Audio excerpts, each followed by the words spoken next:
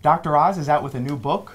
Food Can Fix It. Dr. Oz, it's great to see you. Thanks for joining us. Thank you for coming and joining me in the studio. Yeah, this is great to be here. So tell us, how can food be a healing mechanism? When I was a young boy, my mom would give me advice, like most folks get advice from their parents. And I would think, oh, you know, she just said that because her mother said that. Over the last few years, science has advanced to the degree that we can actually start to prove that food can fix it. And I'm not talking about, you know, fixing a gunshot to your chest. That, you know, modern medicine is great at that. Infection is fantastic. You know, go take your antibiotics. But many of the chronic issues that plague our society, and frankly, the main reason we're having a problem with the healthcare bill in America is because we can't afford to pay for chronic illnesses. The first line therapy should be food. In fact, even for things like weight loss, I always say, yeah, exercise, that's good for keeping your weight down. But if you want to lose weight, you have to eat differently. And the best way to think about it is to break it down to the acronym FIXES. F-I-X-E-S. Each of those stands for a key food group. Each of those is an example of how you can begin to attack a specific ailment by combining those in the right way. And the scientific underpinnings of that have got incredibly powerful, from Alzheimer's to heart disease to cancer therapy, immune issues, aches and pains, just malaise, depression. Almost all the major problems we face as Americans have a food element to their fix. Not just food, but food is a big, big part of it, because when you walk into a grocery store, listen carefully, you're walking into a pharmacy. That's how powerful those foods are. Well, it's funny you say that, because there's this whole effort, as you mentioned, to repeal and replace Obamacare. And a lot of times we hear that the solution lies in Washington or among the insurance companies. But the consumer should be taking more responsibility. It's the most patriotic thing you can do, is to realize that the true battle for health will not be one in Congress. It's going to be one in your bedroom, in your kitchen, in your living room. The places we spend our time, the habits that we have, predispose us to ailments. And here's the thing. If you don't want to live longer, which I hope you want to, but if you don't want to live longer, that's okay. But at least live better. Enjoy today because you ate the right foods earlier, and then you can eat the right foods later. And that's how the good life starts to exist. You begin to realize that people who feel good eating the foods they're enjoying, they not only live longer, but they enjoy every minute of it more, and they become disciples. And then they spread the gospel, so to speak. The wisdom that so much of America is based on is that food is just a calorie count. It's not. It's been sacred. It always will be. Frankly, the happiest times you spend are often around food. There's nothing healthier than laughing around the dinner table, even if the food's not that good. So start off realizing that it's important, and then realize you can nudge it a little, just a little bit. You know, push a little bit away from some of the meats and foods that we know can add a lot of calories, but also come along with some side effects, especially if you've got pre-existing problems like heart disease. Stay away from some of the simple sugars. We know that causes weight gain. And much of this you sort of heard here and there. I try to pull it together into something that's based on hard science, and then take it out of the laboratory and put it in your kitchen. Because if you can actually act on this insight in your kitchen with recipes that are delectable, again, I'm not the taste tester here, but I have tested these things with millions of our viewers and readers of the magazine. People give us feedback. If something doesn't work, they tell me. That's what I'm spreading with you. Stuff that I know works, that'll taste so good, you won't believe it's that it's healthy for you. Oh, and these tips, these recipes, I mean, they can be implemented within hours of reading the book. Yeah, I really want folks to spend one weekend day, just one weekend day, planning it out. Just do it once. I have a 21-day plan. I made it because I know people want plans. They're easy to follow. I have a shopping list. Just go buy the stuff. Not expensive. In fact, don't overspend. Many of the tips are, as an example, you can buy canned oysters or canned salmon, and I tell you, the nutrient value of those is unbelievable. Frozen produce, you know, the nutrient value, because they're harvested and frozen at the time when they were ripe, is 90% of regular fresh produce. So yeah, if you can afford organic, you know, really high-end stuff, go get that. But if you can't, for the average American, it's a financial issue.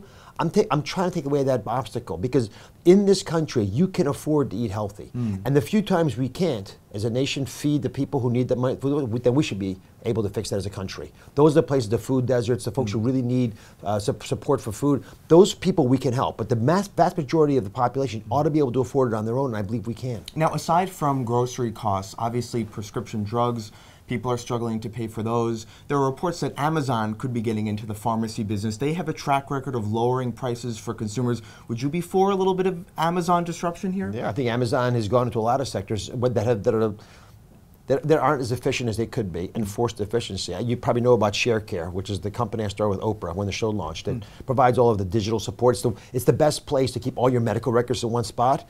But Jeff Arnold, who started WebMD, started ShareCare, and this is a major focus of that company as well. There are opportunities where people who talk to a big audience, people like me, places like Amazon, because they have different touch points, can get in there and say, guys, push back a little bit. ask a question here, or one or two, about whether you need to be on a medication at all. That's why I do think you ought to use food as your first therapy, but if it doesn't work, you got to go to the meds. And then, here's the big part. There needs to be transparency. Everyone ought to know what the drugs cost. I'm a heart surgeon. I still practice medicine. When I prescribe a medication for you, I have no idea what it's going to cost you. There's no transparency. Right. And in fact, I'm not alone. I don't know of a doctor who knows the pricing. Why is that? Because until today, we didn't have the answers in our phone. Because I need to be able to triangulate who you are, what insurance you have, and what pharmacy you're going to. Well, now the technology exists. You can go to the big pharma companies and the big folks who sell pharmaceuticals to the big drugstores, and those drugstores themselves, Walgreens, CVS, they have that technology now. And I see that coming out in the next few months. Think of how great that'll be for me to be able to say to you, you know what, I've got this pill you can take once a day, that's $100, or you can take a similar version twice a day, it's $5. Which one do you want? Do you think the industry wants to move in that direction, though? Because it seems like it would solely benefit consumers, not necessarily the drug companies. I think there are well-meaning people in every sector of the healthcare field, and there are others who, like human nature, say, hey, listen, we're doing real well right now. Why would they change things up? I get that, and that's okay. It's not. No one's going to sabotage their business just because they think there's an opportunity to chip in here and there.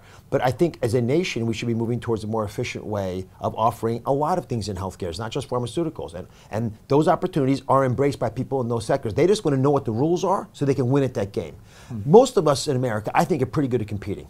Just either get out of the way and let the game happen, or if you're going to change the rules, explain it to everybody and let people go out and get it. And then once that happens, I think we'll see big opportunities. In fact, this Wyden-Portman bill that's up in Congress right now, I think it's really innovative. They're saying, government, hey, we're going to give you a couple $100 if you, as a Medicaid or Medicare recipient, or someone who the government's paying for, can fix your major numbers that define your health, your blood sugar, your blood pressure, your blood cholesterol, your waist size, all the key numbers, whether you're smoking or not.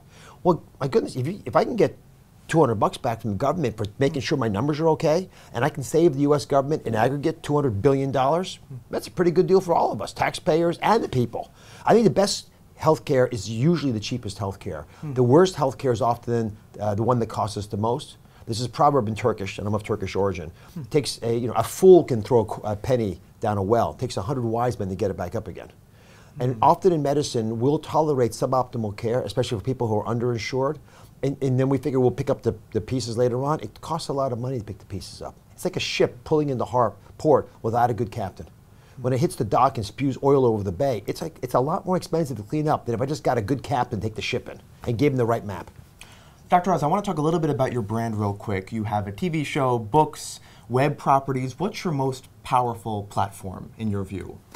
The show is my love, my passion. It's what I dream doing. It's what I have the most fun as I'm doing it. And all these take some work. And there's a lot of behind-the-scenes effort made by more than 100 people who are working hard to bring this all alive for us. But when I'm on the set, talking to somebody that I really adore, I just had Dolly Parton on a few minutes ago. I mean, she's the queen of rock and roll, of country music. She's just, just things that make her tick, I want to understand and share with the audience. And you had President Trump on last year. I had President Trump on last year. I've had folks in politics and in music, and folks in acting, and famous doctors who I admire them a lot because they're pretty good at what my day job is. And I love having them all have a few minutes to share their wisdom with America. And if you can bring it alive, make it cool, and a little pizzazz to it, people resonate to it. I think it's the reason we're in our 9th season and it's going strong. Thank you for your time, Dr. Oz. I really appreciate it. God bless you. Take care. Thank you.